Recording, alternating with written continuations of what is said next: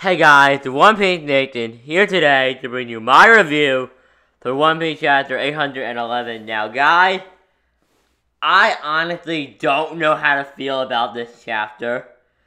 Because there were some good moments in it, like Nami getting her moment when she blocked the attack from Wanda and Sanji Yui doing his Mockstone shot or whatever that thing was called. But and of course the revelation that Big Mom is involved in this arc, and Pekon is going to the island. But I didn't like that Oda makes it out like we didn't know Pekon was from Zoe. That's really fucking obvious. So I felt that a little bit offensive to my intelligence. It's like, we know Pekon is from Zoe. He's clearly a mink. He is clearly a freaking mink because there can only be one of every devil fruit. So the only person talking animal that is not a mink is Chopper. But besides that, there was the fact that, and this bothered me so fucking much. Alright, we're still in goddamn flashback. Zoro said it in the chapter. Curly Brow and Caesar still haven't disappeared from your story. I'm like, yeah, why the fuck is that? And just, oh my god, I'm sick of the flashback. I love One Piece for this arc with the flashback and getting on my nerves. Okay, but putting that aside, we got to see Sanji be awesome. That was really nice to see Sanji do something really cool. That was nice, but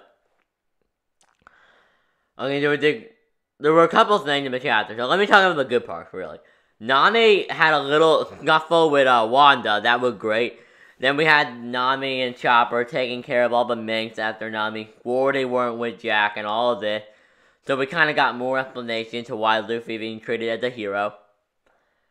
We also got something, how do I phrase it? We also got to see Sanji do something, even though it's not in the present. Sanji had appeared in the fucking present since over 3 goddamn years ago, but that besides the freaking point. Okay. Then, after all that, Chopper helps the people, so he gets to help out. Brook is just there, as always, doesn't do anything and shot the hell out of me. Brook had his big moment last chapter, but, you know, so there was a line by Brook and Nami when they pretty much said, we don't think Sanji can come back anymore.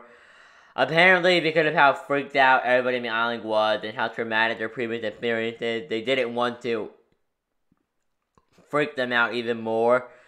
But apparently, Pekon was in the area. When they escaped Big Mom, Pekon followed Pekon's Big Mom ship, followed them, and yeah, Pekon is on though. And I assume whatever happened with Sanji probably had to do with Big Mom. Most likely, I think that's why Nami was so upset, and especially that's also why you could tell her and Brook were getting kind of annoyed with Luffy, because you know, and that's why they were annoyed with him, because they were lying and they just didn't want to say the real reason in front of all the minks. But I mean, Luffy does say he wants to kick Kaido's ass. Caesar does show that he can neutralize the gas. But guys, it just, in all honesty, I just am tired of having an arc that is literally an arc to recap us on shit. Honestly, what is the point in the Zoe arc? What is the point of it? I don't see one. I don't think there is a point to the Zoe arc. There isn't actually now. It's a pointless arc. It doesn't make any fucking sense. I mean, I take that. I see the point to it, but it's like, give us more of the point to it. Give us a villain. Give us a threat. There's no sense of. I'm not reading these chapters with a sense of danger. Wanna know why? I know nothing's happening in the fucking present. I know Luffy's sitting around listening to stories, eating a chunk of meat. I am sick of the flashback. Give us legitimate story in the present. It's the 8th Luffy flashback. It's a great flashback. But when you're reading something week to week, it gets very fucking annoying when you go in every week and it's a fucking flashback. And this chapter didn't please me enough. When a chapter pleases me enough, I will let the chapter and flashbacks fly. This chapter didn't please me very much, so I'm just looking at this as more useless ass shit. It's not useless, it's all very important information. And just, guys, you can tell I'm ranting here because I'm sick of a flashback. I want to see the story progress. The story is just, we're just filling in gaps right now. The story is at a fucking standstill. Nothing is fucking happening. We're just filling in gaps right now, and it's fucking retarded. I hope a Straw Hat Crew doesn't never get separated like this again. If this is what Oda's going to do every time they get separated, have like have 11 chapters of recapping stuff that we didn't see. Just why? Look at the point of not doing signing for 3 years. After every 10 chapters during Dressrosa, he could have switched over to that, but no. We're not getting anything, and you know what? I'm very disappointed in it. I do know when Year of Sanji has started. I'm hoping it doesn't last all year. I am hoping by the end of January, they have left though. Because you know what? I like the mix. I like the concept of though. But unless Oda is going to introduce an antagonist for the island of Zou for this arc and start preparation for an actual plot to get moving, like a Zou-centered plot, move to the next island. Don't sit in your asses on Zou. Listen to a story. Think, when does Luffy give a shit? All Luffy should, last time I checked, all Luffy would have really cared about was what happened to Sanji. I don't know why he's so interested in what happened to the mix.